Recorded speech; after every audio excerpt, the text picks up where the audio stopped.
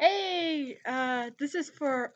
My name is Christine Albertson. This is for Carman Licciardello, my favorite Christian singer.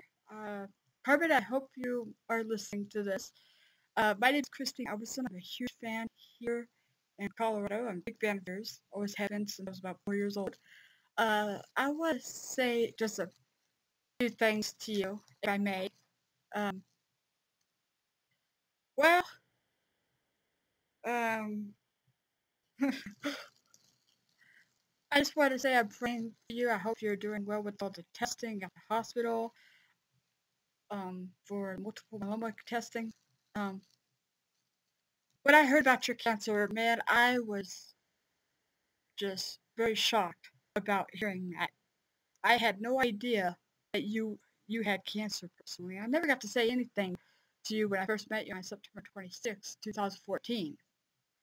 Um, but I have been praying for you ever since I've heard about you having cancer and going back on tour and stuff like that because you haven't done like 13, 14 years. But I want to just say that I love you very much. So does my family, and I really hope you're doing okay.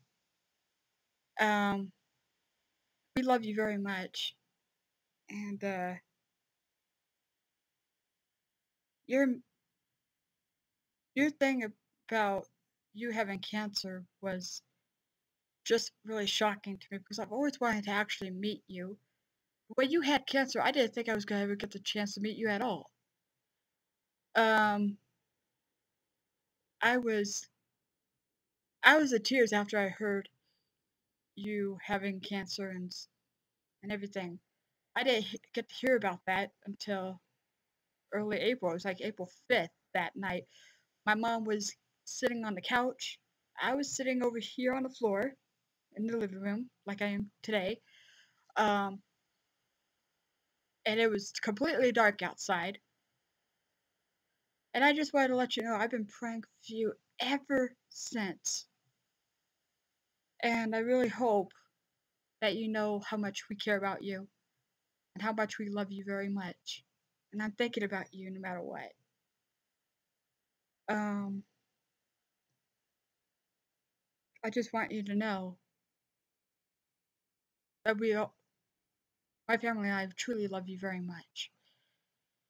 And we really hope God really blesses you throughout this year. It's a miracle that you're still alive here today and that you're cancer free.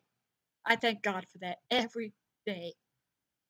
Because if I didn't care so much about you, Carmen, I wouldn't be praying for you at all. But here's the thing, I do love you very much. And I want you to know that. Um,